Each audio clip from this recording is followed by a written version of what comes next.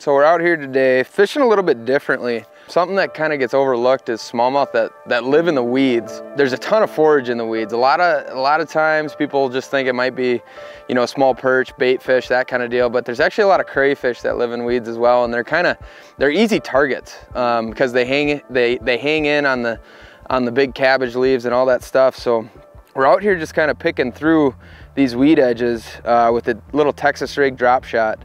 It allows us to kind of pull it through the weeds easily, but you know, one thing is too, we are fishing light line still, so fluorocarbon, and it's super abrasion resistant, all that good stuff. We're able to fish through the weeds super effectively, but still have the power to get that fish out of there.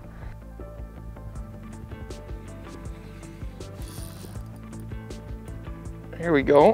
Here's one. Right on these deep weeds. Oh yeah. Ooh. Gosh, these fish are so much fun on light tackle. Using real light line, so keeping that drag nice and loose and just letting them play themselves out.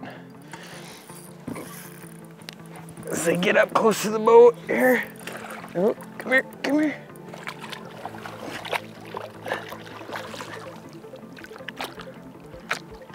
Come here.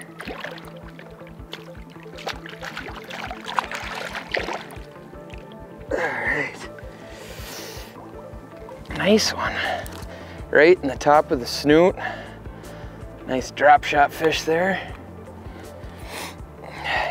He ate that flatworm up.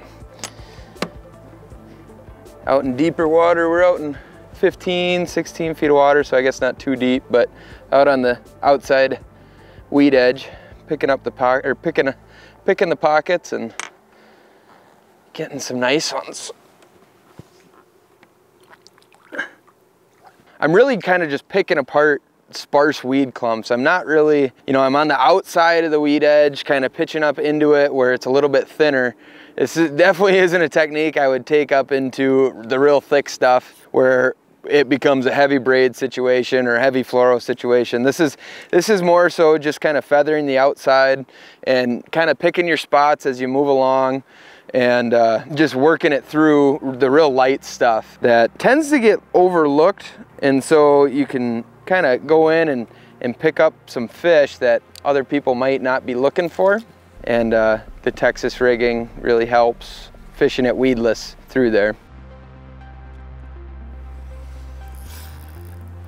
There we go. That's a good one. Maybe. Ooh, pulling some drag. Oh, nice largemouth. Come here, buddy. All kinds of bass up here. There we go.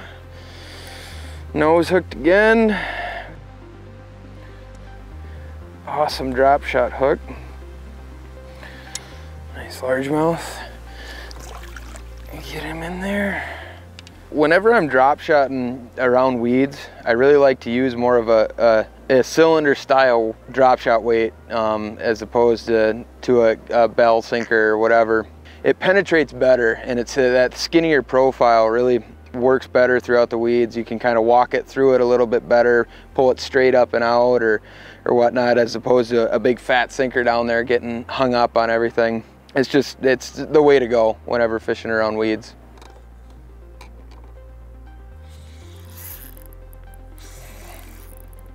Go. Oh my gosh, there's a giant with it. Oh my gosh, there's 4 of them with it. Oh gosh. Oh gosh. This is the smallest one out of all 4 of them. Come on, come on, come on. They just don't quit. There, yeah. Yeah, this was definitely the smallest one in the bunch, and naturally he's the one that has to eat.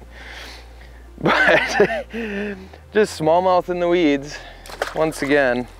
What's nice about these real fine wire, light wire hooks, and this is why I prefer to use this kind of style drop shotting, is that really the hooking power of them. You don't really have to give a big swing and hook set on them. It's kind of just a reel down and hang on, because that light wire just penetrates their mouths so well. So in this super clear water, I like to have a really long fluorocarbon leader, but also still having braid. So I've got a braid to fluoro knot tied here, real long leader because of such clear water and everything, but I still have all the feel and the zero stretch of the braid. So using a medium light 7-foot extra fast rod with a real soft tip for those light bites. Boom. There we go, another one. What do we got here? Another smallmouth in the weeds. Just digging. I can't get any ground on him. Come on, come on. There we go, got it.